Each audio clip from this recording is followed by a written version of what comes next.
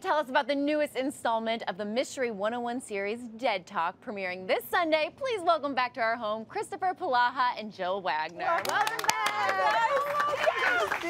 Hi, guys. Were you just sleeping in the back bedroom? I was behind the couch. Last week, I was just saying, how pretty was Jill in that poster? I know. I mean, how pretty is Jill right now? But Always. No, but I have to say, like, Chris in a tux. Not bad. All right. Wife's a lucky. She's right there. Yeah, Wife's she's not you're bad. lucky. He's also lucky. Yeah, I'm very lucky too. Yeah. Well, we're so excited for Dead Talk. I mean, who doesn't love like a good mystery series, right? So, for those of the viewers watching who aren't familiar with the series, catch us up on your characters. So Amy is a college professor, and so she teaches English, which I don't know why they hired me. If anybody's ever heard me talk. Because you ain't hardly speaking it. I'm really acting in the series. So she loves crime fiction. It's like she's just like this little Sherlock, and that's who she idolizes.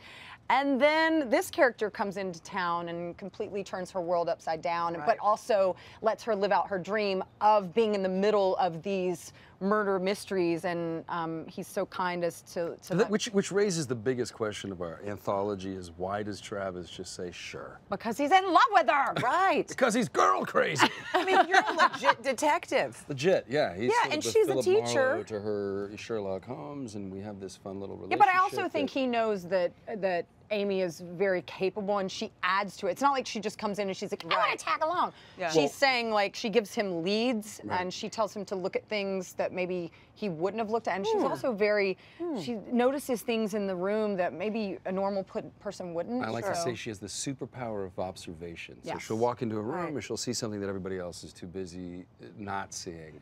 So he knows she's an asset. And he's like, you know what? She's probably the smartest person in the room. Let's bring her with us. The truth of the matter is that Amy is really solving these crimes. It's almost like Inspector Gadget. Yeah. She's the Penny to Inspector Gadget. She's Penny. Well, I think Coco she Gadget. comes in.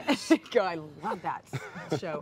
I think that Amy does. I think that Amy gives him the leads, but I think when it comes down to it, I mean, he is the kind of. I love the scenes where Amy comes in and she's kind of peppering with questions, and then he just bulldogs it in. He's like, "Move out of the way, everybody!" Right. You know.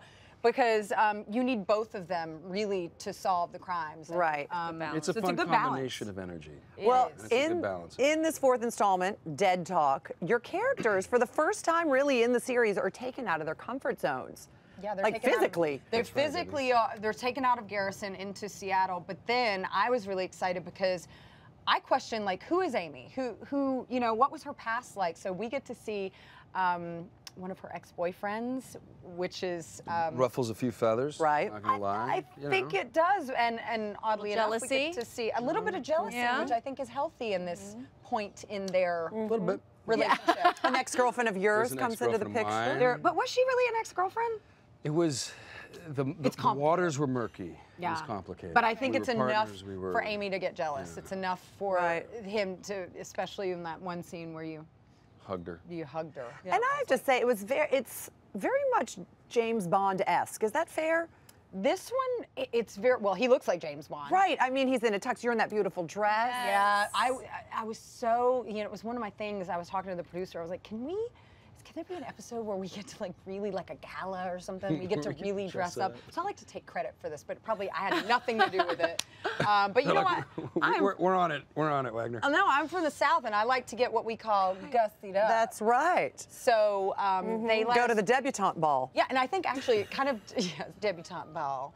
I actually think it kind of surprised the crew a little bit when we came walking out, because they were just so used to us seeing, you know, where, I mean, it's not like the sweaters. It's just, you know, it's kind of normal, but then when we walked out, it was a whole different kind of energy on the set, even. Yeah. You know, everybody had. Our crew was like, they're actually attractive people. Look at them. Wow, now I know why they got the job. She's actually really pretty, and he's, you know, he's above average. We always think that watching the show, that you guys are very attractive people. No, but so your characters, Travis and Amy, there's some road bumps they, you know, hit along the way. I believe we have a clip, and it might actually be your ex-girlfriend. So let's take a look. Who else knows about this? Other than Tim Bishop, just Travis and my dad. Yeah. Did Tim not tell you about it? Miss Winslow, Oh, you can call me Amy.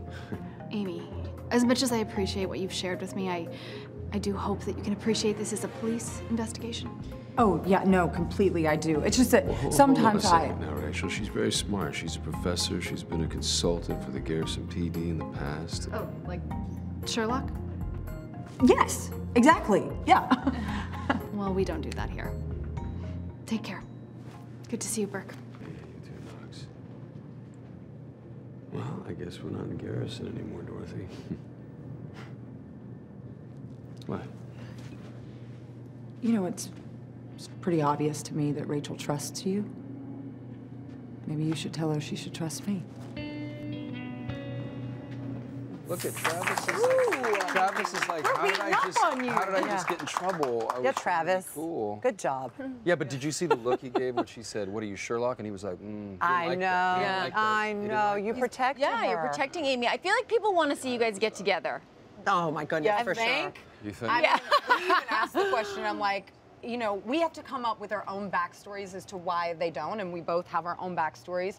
But I think at some point the audience is going to have to know why they don't, because they're so perfect for one another, you know? We had some ideas. Didn't we say, I like, know. you could date somebody else and you could date somebody else? Both There of could be you. jealousy. Right. I think that would be fun. Yeah, and I think we keep this going for a few more movies. Yeah. You have a girlfrild come in, suddenly she's all, interesting, and she Right. gets a boyfriend, not because she really wants a boyfriend, Right, but because just she to wants make you to be me mad, upset. right. Your new writer. Poor guy. I was starting to say, you want to come in? That's right. I'm gonna, I know you're cooking for us a little bit later. You could do craft services, wear another hat. I'm gonna do some writing for the show. We're all gonna have a couple different jobs over there. And if your characters do end up getting together, this won't be the first time on screen that you guys have gotten together, because you played romantic love interest Couple in a past times. movie. For what, 15 years ago? At this point, yeah. All right, 15 or 16 years ago, I had my first Job kiss. ever. First job ever, but first on-screen kiss with this man right here, and I was so nervous. It was the most nerve-wracking thing I've ever had to go through. And then we got to work together again in Fiji. The first one was in Hawaii. The next one was in Fiji. Like, we only work in tropical places. Beautiful, beautiful places. Sunny BC. And then now Mystery 101. So it's like, it's really great, and I'm so happy. Thank you, Hallmark, for giving me such a great leading man, because it means the world. And you can't, when people say they love our chemistry, it's not something we work on. It's not something we even know how to work on. I think either you're friends and you kind of just have that, we just have that energy, or either you don't. Right. So I'm just. Well, it's safe. You trust each other. You have fun with each other. It's true. Yeah. You know how to play off. And I'm glad that Hallmark kind of saw that in Pearl in Paradise, and they were smart. You guys were smart. You mesh. I mean, it's obvious you've been friends for 20 some odd years. Yeah, but we just didn't talk to each other. I watched her on Wipeout. good friends do. Yeah. I think Wagner. I know that girl. Wagner. But if you can pick it up right back up, then you know it's real friendship. I feel like if you can't talk to somebody in a while and you get together and you're like, it seems like you never even BFFs. stopped talking. Totally. Thank you guys so much. I So love fun having you guys. Congratulations on everything. Thank you. And of course, you don't want to miss Jill and Kristoffer in Mystery 101 Dead Talk this Sunday night at 9/8 Central on Hallmark Movies and Mysteries.